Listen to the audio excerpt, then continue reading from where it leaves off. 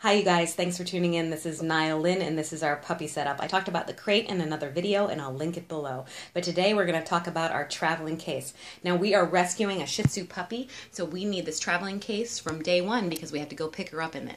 It is called Gen 7 Pets and we got it at Jack's in Midtown Manhattan for $9.99.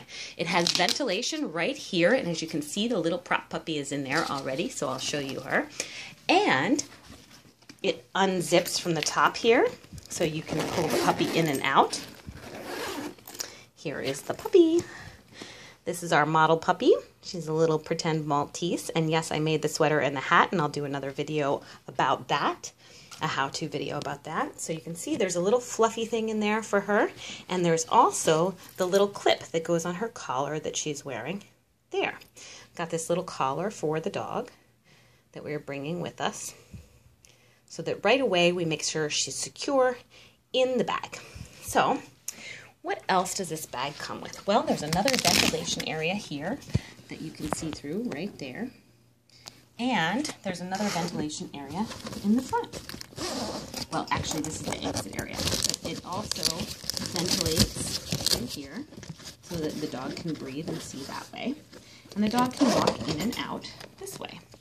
So you see the doggie can just go in and out, in and out, in and out. So that's why you want to secure her so that she doesn't jump out.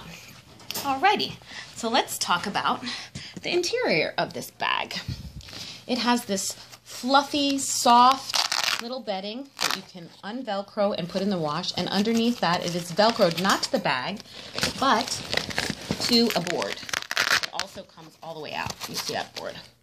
So that protects, and it's got stuff in there to protect it so that, you know, it doesn't get any floor wet. And I believe that they'll be letting me take this on the airline. I looked at all the specs and I'm pretty sure it is an airline approved bag, although it did not say that on the packaging. We'll see. If I have to get another one for traveling on a plane, then I will.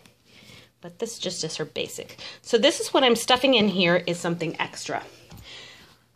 Since she's a little puppy, I wanted to make this a little bit of a tighter space for her because she's not a grown dog yet. So I got this little pink fluffy bedding at Petco for $8.99. And then I got this fluffy blanket for $3 so that she can put it in there. So that goes nicely with the dog, and then she's a lot more cozy in there, and she fits right in there. And I'll zip her all up and carry her away with these two handle straps right here. So what will I be carrying with me to go pick up the dog? Well, I'm going to put in this side pocket here, or just in the bag in the back, actually underneath the blanket, or maybe in my purse, this little packet. Now I've got a pee-pee pad in there. I've got a little potty bag, so in case she goes poo, I can scoop it up because you don't ever want to leave it out. I actually have her paws here, which are the little rubber booties right here, right, in the tiny one since she's a baby puppy. And I have hand sanitizer for myself, and then I have a couple treats for her. Now I also have this that I kept a label on so you guys would know where to get it. I got this at Marshall's. It still has the price tag on it, and it was $3.99, and it is called a Gulpy.